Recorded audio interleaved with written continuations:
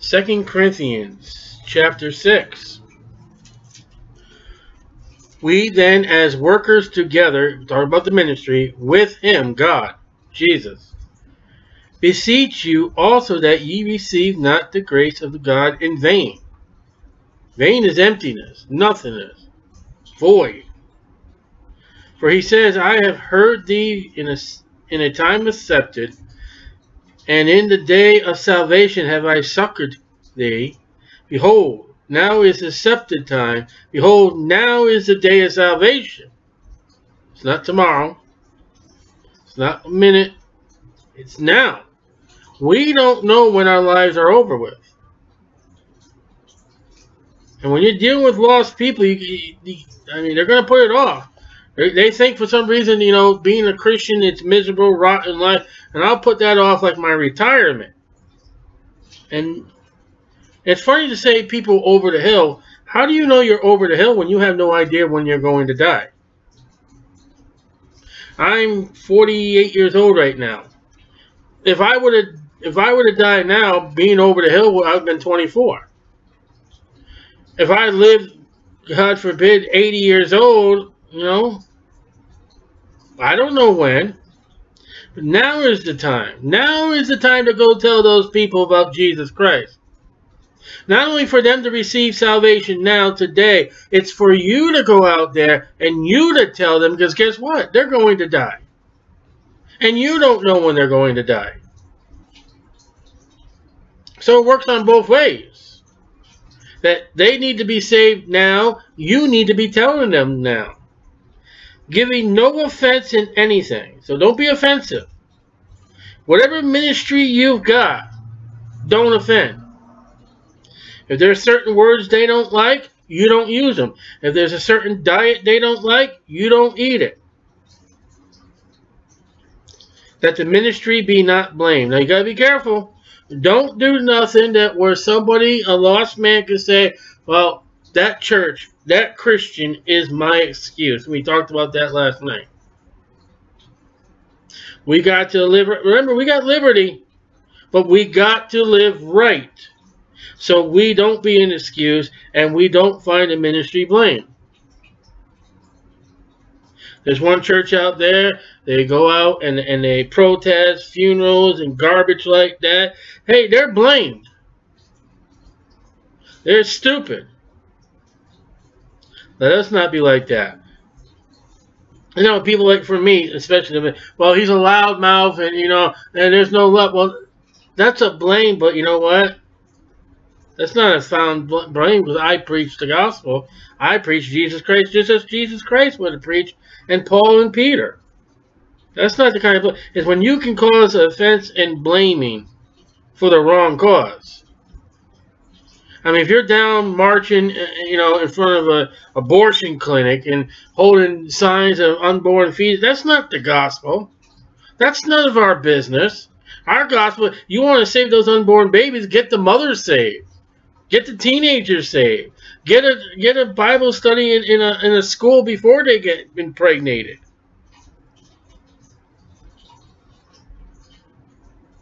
But in all things, approving ourselves as ministers of God. You got to make sure you're approved, accepted of God, in much patience. A ministry takes patience. You're not going to get the results you want, and you're not going to get the results when you want them. You're not going to go knocking on doors and everybody in that neighborhood is going to get saved that afternoon. Absolutely not. It takes patience. In afflictions. Man, you're going to get afflicted in all kinds of ways, in every kind of way. You're going to be afflicted even from other Christians. I know to be happening. That's part of ministry. All they that live godly shall suffer persecution. Rest assured that if you're going to get saved and do what the Bible tells you to do, you're not going to have a peaceful life. It's not going to be wonderful, because look at what the life of Christ. He's our forerunner. He's our foundation. He is the leader of who we are. Where Christ ends. So don't marvel what happened to him, what will happen to us.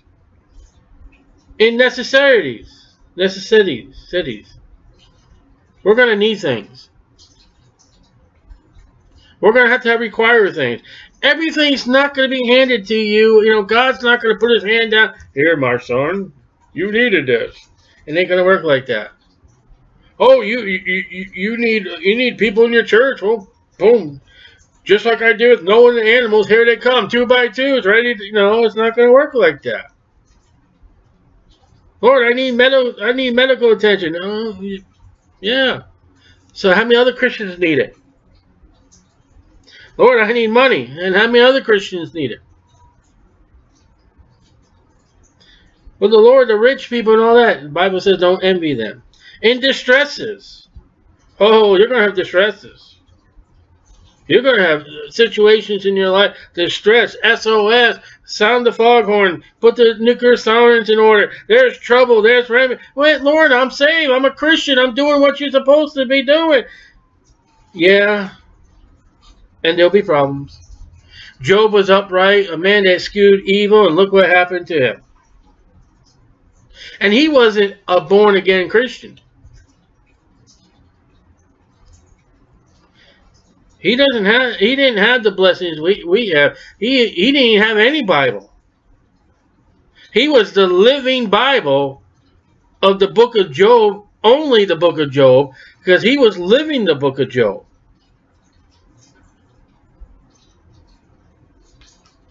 In stripes. There are Christians today who are being striped with whips. Their neck is being striped with a sword, removing the head off the shoulders. Now, that hasn't happened in America in a long time, but it did happen in America. It did. The Constitution has protected us, and the Constitution has made us wimps in the name of the United States American government. In imprisonments. All over the world, people are put in jail for the Bible. Now, let's look at imprisonments again. Giving no offense to anything. Don't go to jail. Don't have a cop put you in handcuffs because you're stupid. Now, there was a case in California. I don't know where it was. A guy, let me tell you the story, then I'll tell you what happened with the story. It was true to be. The guy was preaching to a bunch of people standing in front of the Department of Motor Vehicles. The place hadn't opened yet. And what he was doing was, my understanding was he was just reading the Bible. Well, the cops came. They told him, knock it off. He said, hey, I got all right to be here. I'm going to do it. Well, the cops said, okay. Took his Bible from him and handcuffed him. And arrested him. Well, the court case came out to find out is that guy was standing on public property. He had the right to be there. All rights to be there. And then the second obligation that the objection they read, well, those people at the DMV, they had to sit there and listen to him preach the word because they had nowhere else to go. They had to stand in line. And that was, hey, no, you did not have to stay there. You could have came back another time. So that guy was put in handcuffs. He knew where his ground was, public ground. So, knowing that, he had full right, and that the cops were wrong when they put the handcuffs on him. So, he was properly in prison for Christ. I'll give you another illustration.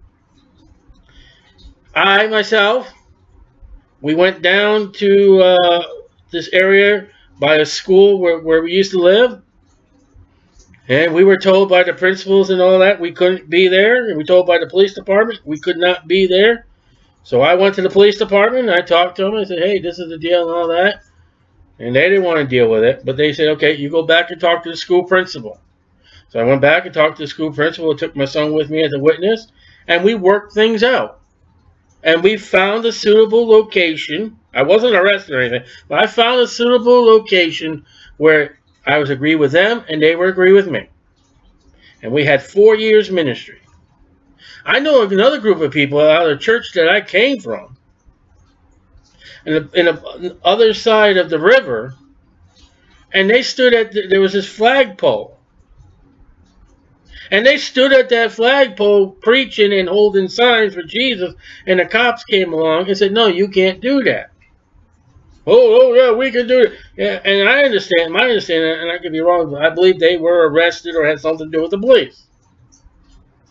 Come to find out, that flagpole was public property.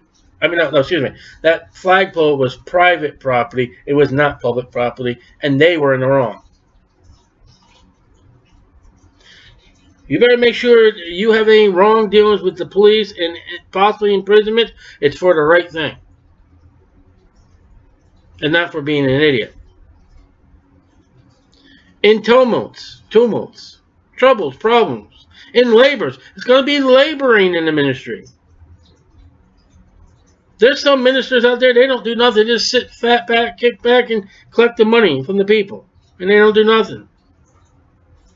In watchings, keeping your eye open for the flock, keeping your eye open for the people, watching out. Hey, there's a wolf over there. Watching over there. But there's an opportunity over there. Or it's time for us to leave this place. In fastings. In fastings. By pureness. Pure. You know what pure is? Untouched by God, untouched by man's hands.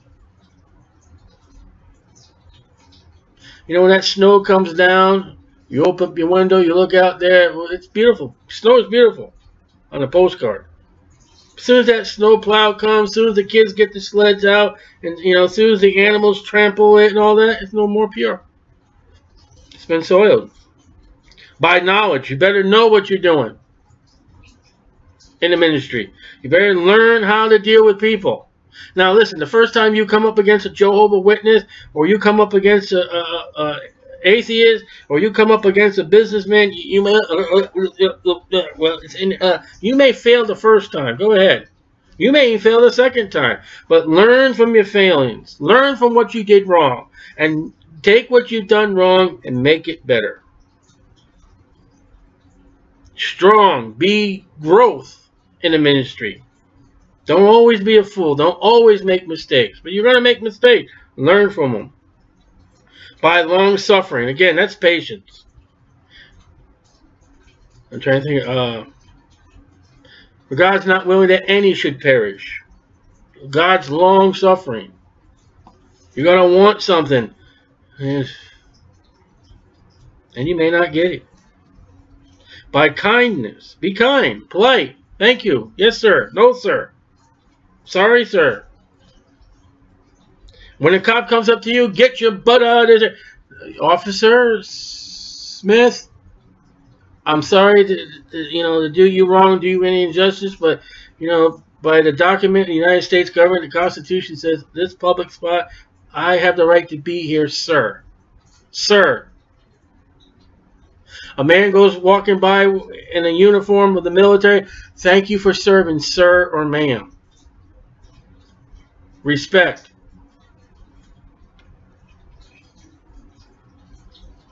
Respect. Kindness. By the Holy Ghost. You wouldn't think that'd be in there. When you go into ministry, you better make sure you have the Holy Ghost, because He's the one doing all the work. The Holy Ghost is what is giving us Genesis to Revelation. Men wrote the Bible. Yeah, men was the pen. The Holy Ghost was the ink.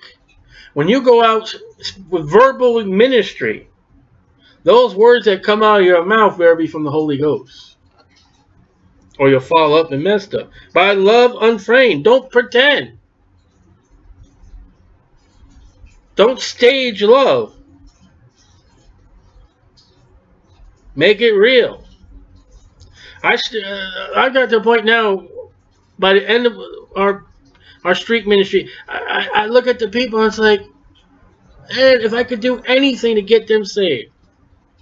And I can think sometimes, just go ahead, let them say a prayer, but that's not right. I mean, I really love them. I really care about them. I really want to see them get saved. And then I get upset because they won't. By the word of truth. Oh, you got to have the word of truth. So what do you do if you have a Bible that's not the truth? What if you have an Eve Bible where she's cut out and added and subtitled and everything else. And we're talking today, we're in the hospital, we're looking at Bible verses that are completely wrong. Huh? I'm going to tell you right now, if you don't like it, if you ain't got the King James Bible, you ain't got a Bible.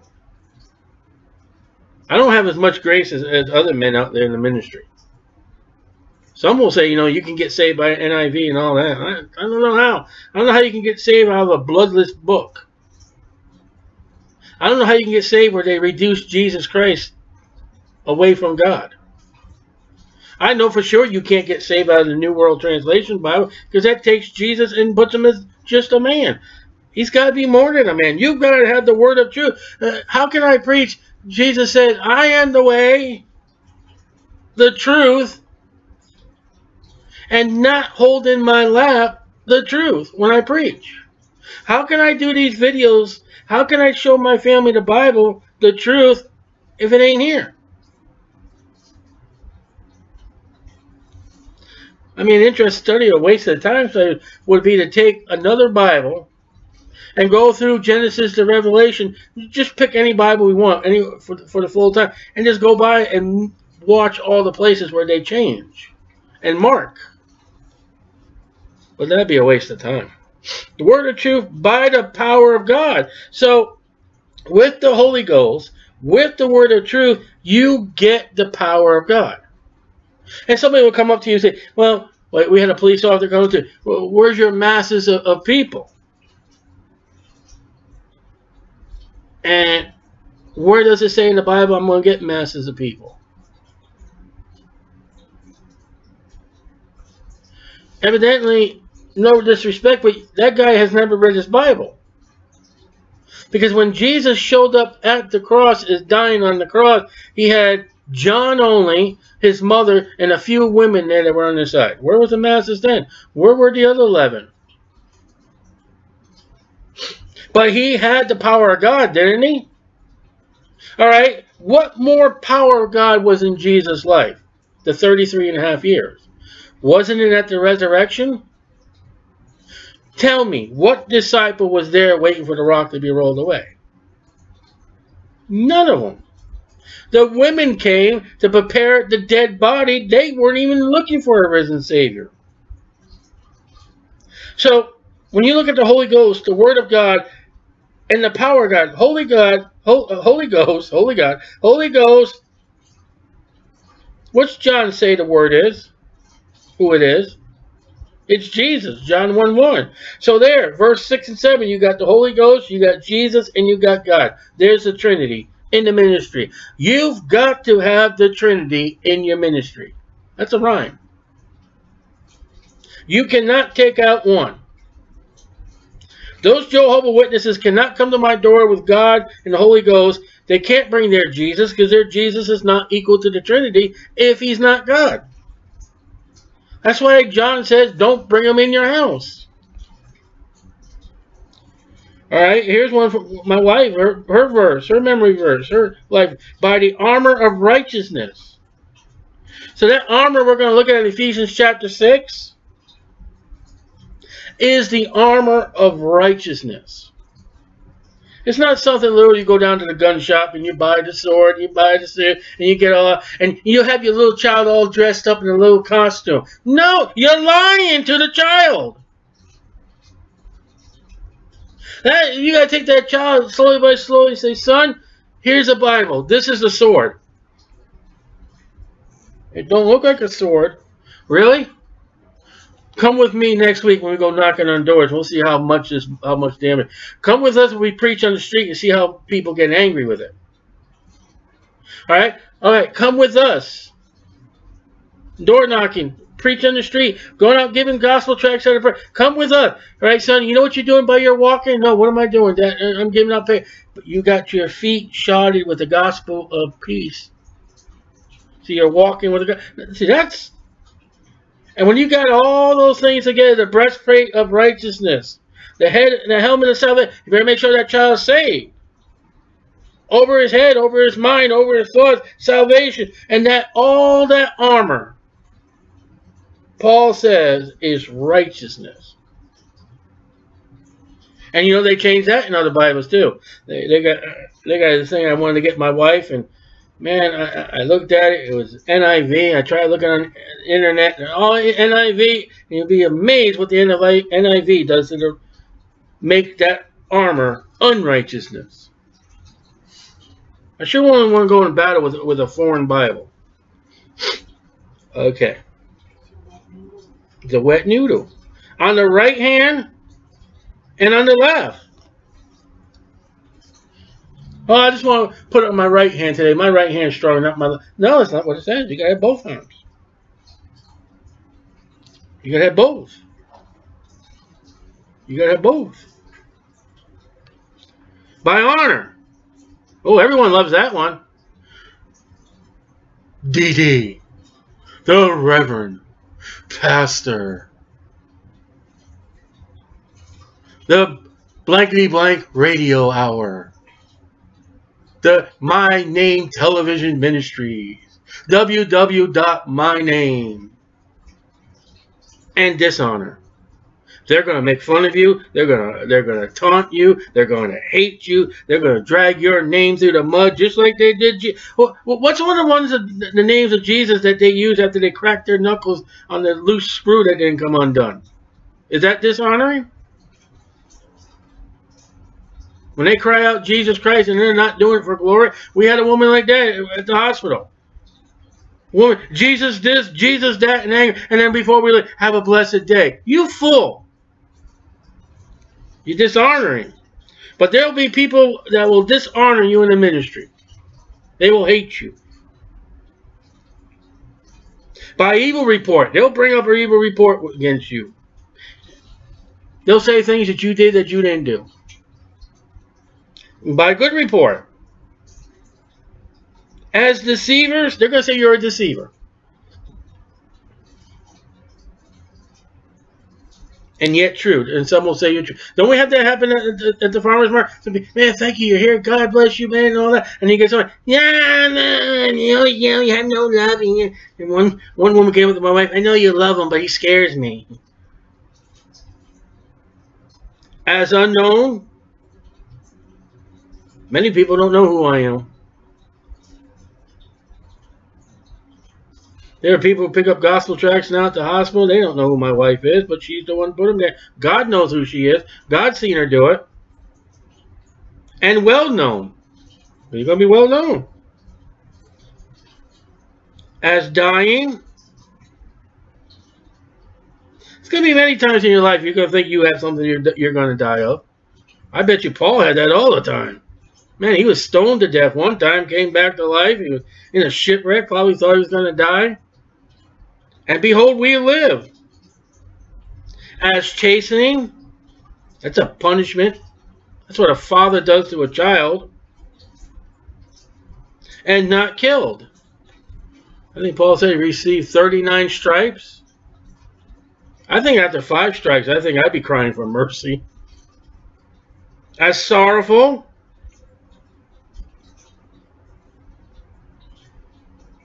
See, chapter 6 needs to be taught. If you're going to start any Bible seminary, if you're going to start any Bible college, any Bible school, you need to, the very first class needs to be 2 Corinthians 6. You need to prepare these young men to what they're going into. A lot of things, oh, open the door, we're going to go, we're going to turn the world upside down. Sorrowful. Yet rejoicing. Again, there's sorrow, then there's rejoicing. I've had many times in the prison ministry, man, just sat there and watched the guys ask Christ to save them. Amen. I stand out in the public ministry and this sorrow they won't change. I've had great rejoicing where I've had a man take his perverted Bible and say, I want a King James Bible. Amen.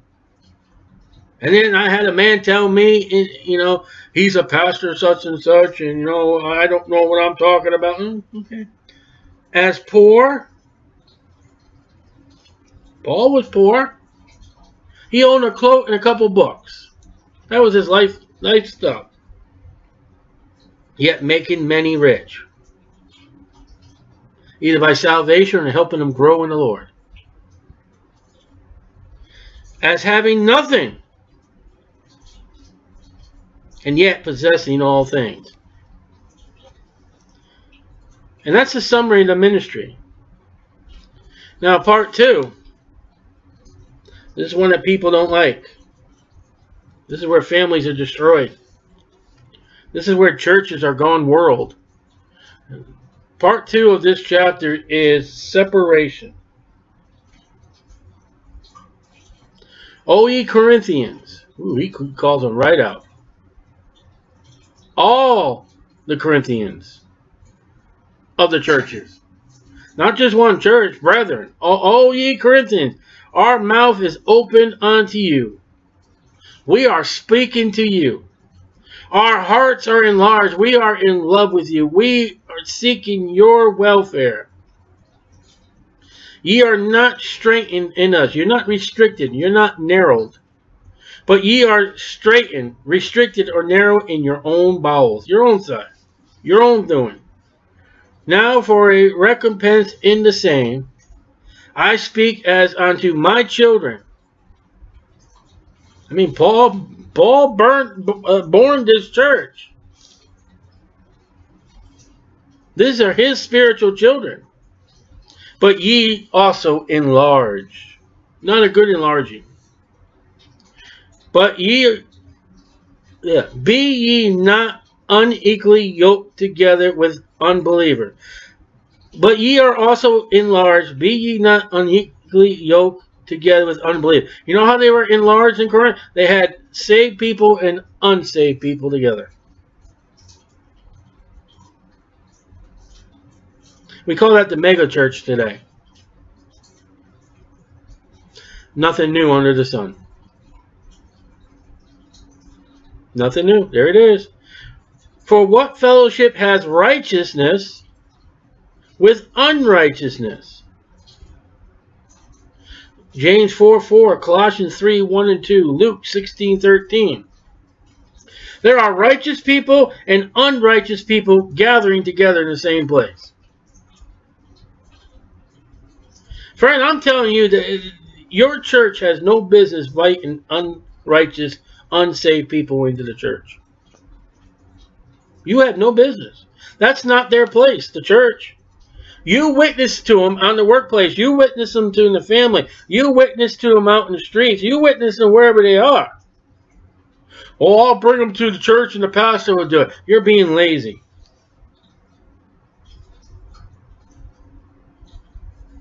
Because you bring the devil's people into the church. What's Revelation 3 say? Jesus Christ gets pushed out the door and he's knocking on the church saying, anybody come out?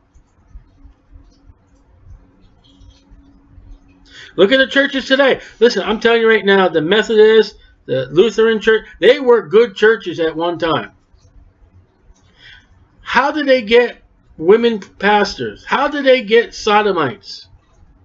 Because they let them in the church. They let them have say. They let them give the money to the church. You say, if the Lord ever gave you a church, would you... Hey, listen, I'd rather have 5 true, righteous people sit in the congregation, listen to the Word of God, doing right, than having a whole church full, 3/4 of them unsaved and don't want to do anything for God in the first place.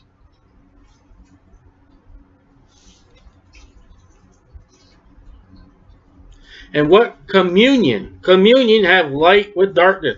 Paul is speaking, hey, listen, there ought not to be so. It ought not to be so. Unrighteous with righteousness. And he said that about marriage too. You don't get an unsaved person and a saved person together.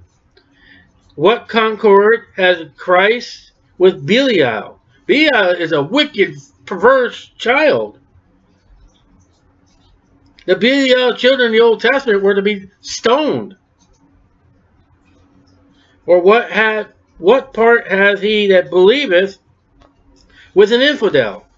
Now that's a famous word used by ISIS and the Muslim, infidel.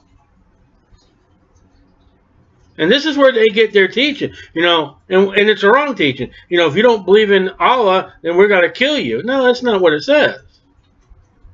It's not, okay, Christian, if they're unrighteous, you kill them and all that. No, you got to work with them. You got to live with them. You got to have a kind of fellowship with them out in the world. You got to buy groceries from them. You got to get gas from them, witness to them, but they're not to be in a church if they're not saved.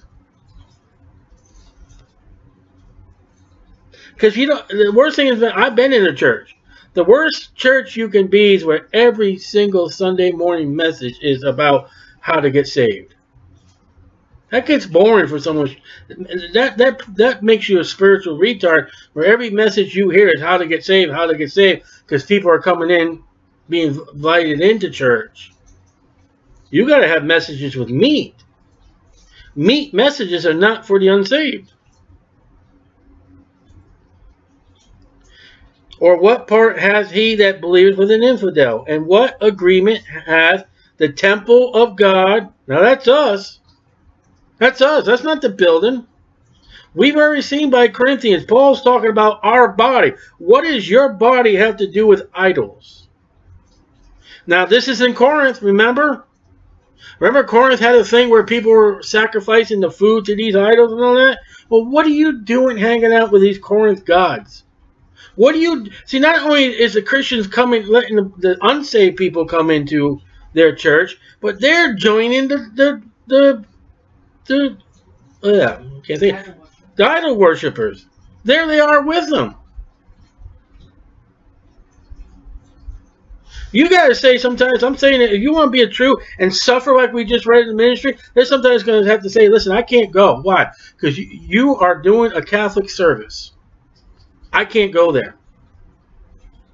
That's against my Bible and everything that follows that church. I can't do it.